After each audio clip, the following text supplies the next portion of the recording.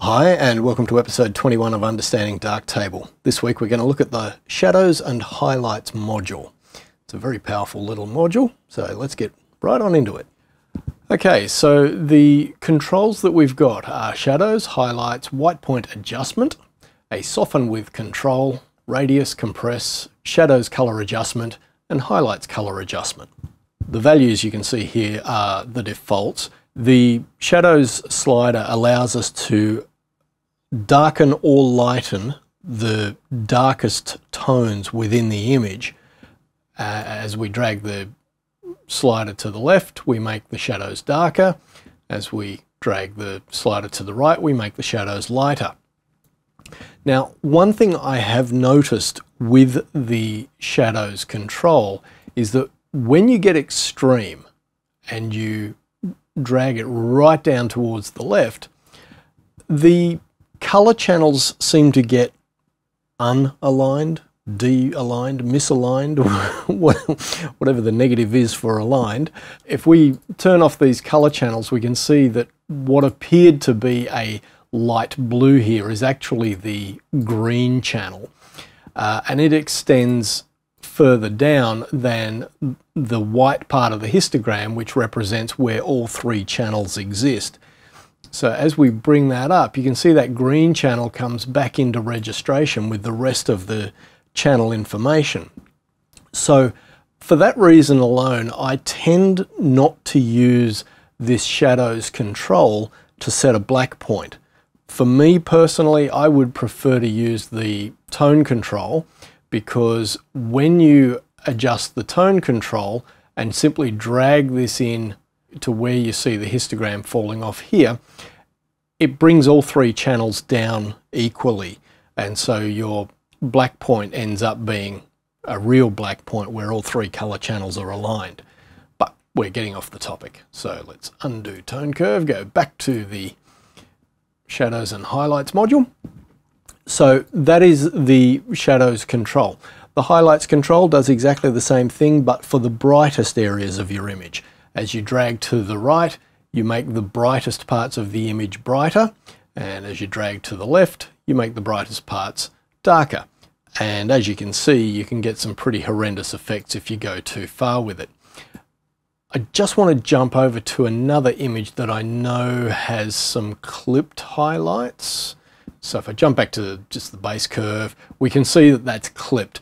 And if we turn on the Shadows and Highlights module for this image, using the White Point Adjustment slider and using my mouse wheel only, rather than clicking and dragging, which tends to be a little bit coarse in its adjustment, if I use my mouse wheel, I can, move in 0.2 increments, and I can see my histogram slowly starting to move to the left. So now I'm way below where my white point needs to be, but now I can just roll my mouse wheel back up until I see that I'm hitting the white point right at the right-hand extreme of the histogram, and I've got my white point exactly where I want it. I have in the past tried to use the tone curve module to set the white point as well, but it tends to be a much more rough and ready way of approaching it. This is far more accurate. Next up, we've got the Soften with option.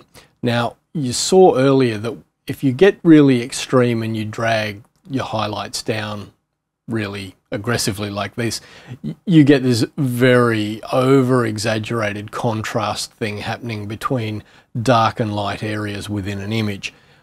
The Gaussian blur will tend to exacerbate that problem. By switching to bilateral blur, that effect is much reduced. I mean, it's still pretty extreme because I've gone for absolutely stupid highlights values here, but I just wanted to demonstrate how the two blur options will differ in the way it processes your image. Now, related to the blur is the radius control, which allows us to control how widespread that blur is. So if we go for those really extreme settings again, and we control the blur, we can get that really nasty HDR look if that's the look you're going for. Hopefully you're not. Now next up we've got the compress slider, and what this does is control how much of the tonal range of the entire image is controlled by the highlights slider and the shadows slider. If we were to set that compress value at 0%, then the highlights slider will affect all tonal values from that 50% mark of the histogram and everything to the right. So all of the lightest pixels that make up 50% of the image. And the shadows slider would then have an impact on all of the pixels from the extreme left of the histogram all the way up to that midpoint or that mid-tone of the image.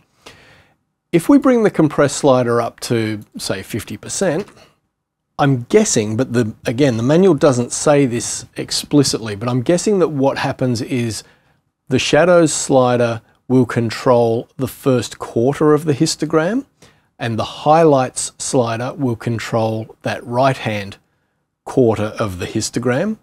And then when we bring that compress slider all the way up to 100%, there is only a very slim sliver of bright values in the image which are affected by the highlight slider, and likewise on the left-hand edge of the histogram there is just this narrow band of dark tones which are affected by the shadow slider as well.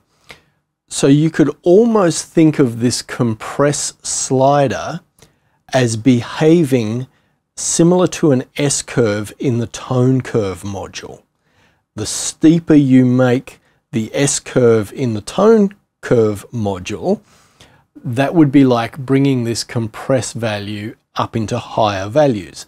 And the more shallow you made an S-curve in the tone curve module, that would be like setting lower compression values. The final two, the shadows color adjustment and the highlights color adjustment. Now you'll see that by default, shadows color adjustment is set to 100% and highlights color adjustment defaults to 50%. Basically, at 50%, no change to the saturation of a pixel is made when you adjust the highlights or the shadows sliders.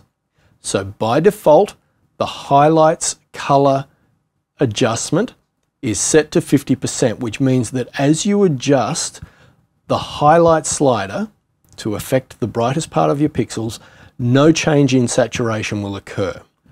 But the shadows color adjustment defaults to 100%, which means that as you adjust the shadows values, you will be increasing saturation in the darkest tones of the image. I'm just going to jump back to that other image that we were looking at the start of the video and demonstrate this.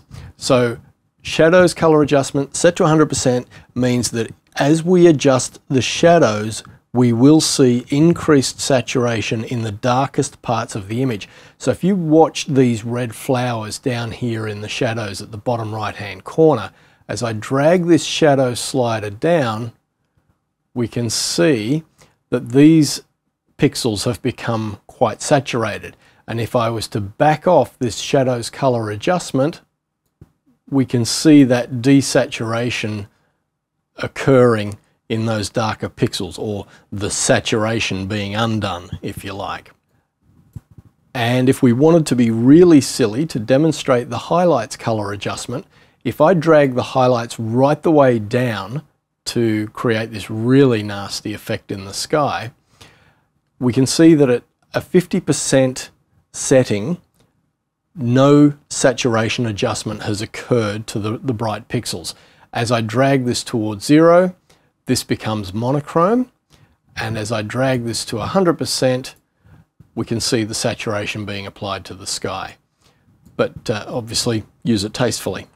And that is the shadows and highlights module. I'm going to leave it right there. Have fun, and I'll see you in the next one.